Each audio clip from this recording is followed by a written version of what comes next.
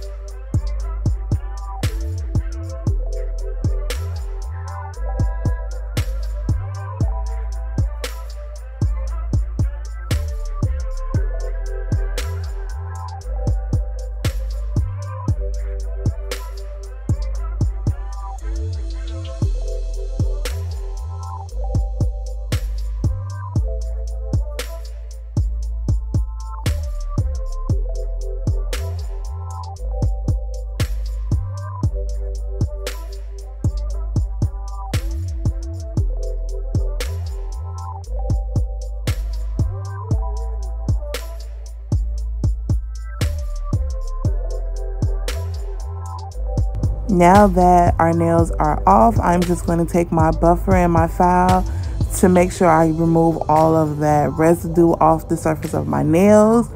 because I did put my nails on with sticky tab and nail glue, so it is still a little bit of that sticky residue on my nail surface. So I'm just using the buffer to remove all of that. And then of course, you know, put a little bit of cuticle oil on there and you're done. Thank you guys for watching. I hope this video helped you with removing your nails.